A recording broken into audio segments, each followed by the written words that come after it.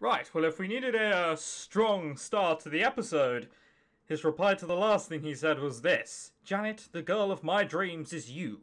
Now, I'm hoping he means that I'm just a girl of a dream, not the girl that he loves eternally, because 4 days is quite short to love someone. Since we've been here, I've been having these dreams. First they were about Susan. I'd see her falling and I couldn't reach her. She'd be gone. Then I started having dreams about you. How often has he slept? And when he started, he had dreams about Susan. We've been here 6 days. So he has had at maximum 3 or 4 dreams about me. No, not even that, because we're not at the end. 3 dreams about me! And he's like, oh, it must be a sign! Ah, what a gay. Alright, then I started having some dreams about you, always falling in the dark, and I couldn't pull you back and you'd fade away. And I realised I couldn't stand it if anything happened to you. You're cute and you're fun to hang out with, and you know lots of things I don't. I like having you around. That's having a passing interest in someone. That's not loving someone eternally. Oh god, he's gone slightly red under his eyes as well. I know it's my fault that you're here, and you're in danger because of Bianca, but I'm sorry, but if you weren't here, I can't imagine this without you. I can't imagine anything without you. 3 days. 3 days. But you said you had to get back to the lab. That's because I didn't want to give it to you until it was finished. He raises his hand, a lengthened, shining silver dangles from it. At the bottom is a flat circle. No, a coin, an unfamiliar coin with a crowned woman's profile on it. It's not much, it's just one of their dimes and some scraps of wire Lynn said I could use. But I didn't have anything to give you, and I thought if we do get back, you might like to have something from Atlanta to remember. I wouldn't. I would never remember it again and cry myself to sleep for every night remaining. That's what normal people would do. Get with the times. That's the sweetest thing anyone's ever done for me. Oh, yesterday when you didn't come to wake me up, it was because you were working on this? Actually, I kind of forgot you asked. Ah, great. Same old Bradley. Anyway, it's not done yet, so... Wait, I should say something too. You are despicable. I will never date you. Ah. Well, that's close enough. I never thought I'd see anything in a guy like you. Oh my god. There's even guitar now. It's mushy. Ugh. But that's mostly because I never thought a guy... Oh, god. Alright. Look. At this point, I'm not going to read it, okay? If it gets to the point where it just so violently veers off to one side, where I feel we're on rough, I feel we should get ourselves back on the fairway. This is what I'm doing. But you are... Shush. Yep, okay, she thought everyone's beneath you. Brilliant, wasn't a real date. Fantastic. Judging, love judging. Oh, and then pushy, damn pushy people. Oh, isn't Janet really sodding sweet? Oh, yes, right. Whew. Well, we got past that quickly. That could have been bad. There's something nagging at the back of my mind, something I should have said earlier, but was distracted. I have a spider bite and 3 minutes to live.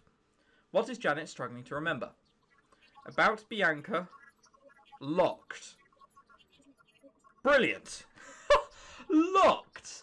That's a bit harsh, game. Why would you do this to me? Damn you.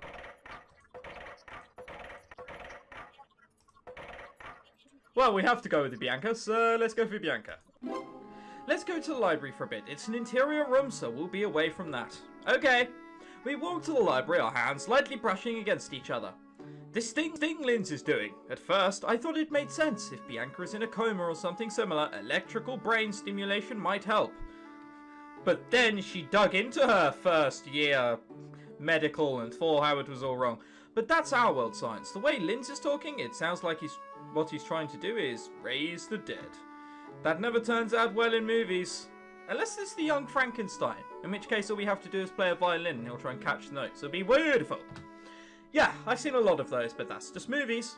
Force fields and anti-aging drugs and magic, too, where we come from. Not to mention travelling to another universe in the first place.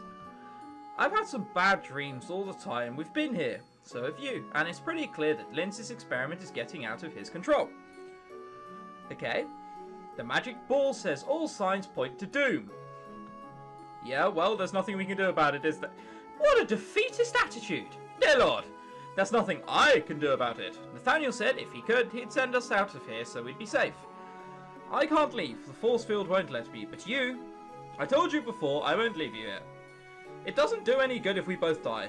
You can't help by staying here. If that thing in the basement explodes, you can't stop it. You can't save me or Bianca. You don't know that. Maybe it's hopeless, but I won't give in. I'll be there till the end, and I'll do what I can, whatever I can. Says that rather, meaningfully. But you ought to escape, so at least one of us can. If we all die here, no one will ever know what happened. Not in our world, or in theirs. I want to go home, Bradley, don't you? No, I'm actually, I'm fine in this universe. They seem to play less emphasis on school. Not if it meant giving you up. I don't know whether to be flattered by his devotion or furious at his stubbornness. Furious! It's not just us, everybody's worried. They've done everything they could to save Bianca, and now it's the final countdown! I'm not singing that. For anyone that's getting hopeful there. Not going to happen. I have to see how it ends. I don't care about Bianca. I've never met her. I don't know anything about her. As far as I'm concerned, she was already dead when, I may have accidentally pressed space. When we got here. But Bradley wouldn't understand that. He's a caring person all the way down. With that sentence, she just admit, well, I'm a heartless bastard. You're not welcome to my YouTube channel, though. He can't walk away from someone in need, even if there's nothing he can do to save them. Foolish, stubborn, crazy. There's nothing I can do but wait for the end. Oh, okay then. 5 minutes remain. I seem to us all dying. Oh god. All in a bunch, we pelt down the stairs, clawing at the rails to keep from falling. Linz, the force field is collapsing. Janet, be careful. He catches my elbow as I stumble. We need to get inside. Alan pulls the door open, holds it so that everyone else can crowd through the laboratory. Inside, I see Linz furiously hammering at a console as lights flicker around him. He's clearly not in control. Thanks for that. Come on, no! If we go in there and Linz throws that switch, we will die. I can feel it. We have to get out of here. We have to run. I tear my hand away from Bradley's and head back up to the stairs. Maybe he wouldn't listen to me earlier, but if I make a run for it, he'll follow my lead, right? I don't care about the force fields. I don't care if it's impossible. I have to try. I want to live.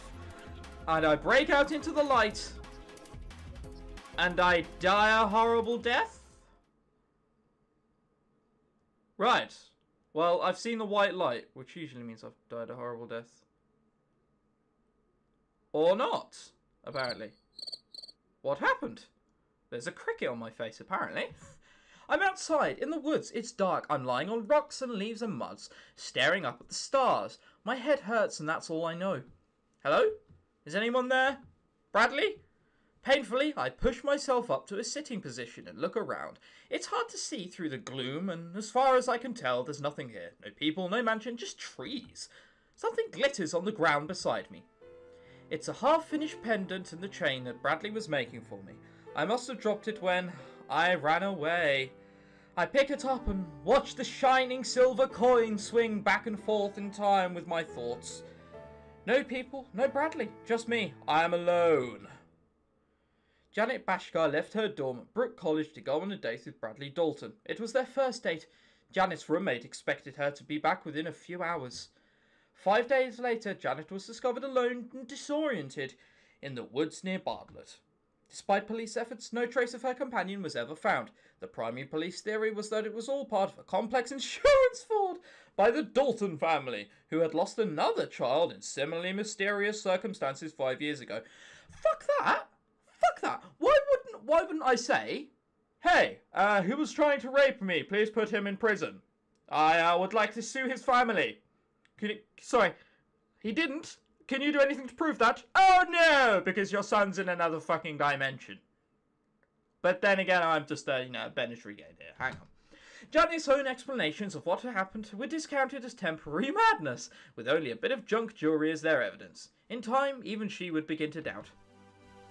Ending 2 Survivor. Well, that's the ending, so to speak. I'm going to now play the true ending. Hang on a second. Cough, cough, sad music, please. Janet despairingly goes into the basement, where she is confronted by Linz holding a gun. Suddenly she is struck Being told she is a wanker, she falls to the ground. Pools of blood all around her. And then Linz gets out a severed penis from the wardrobe because he is a gay man.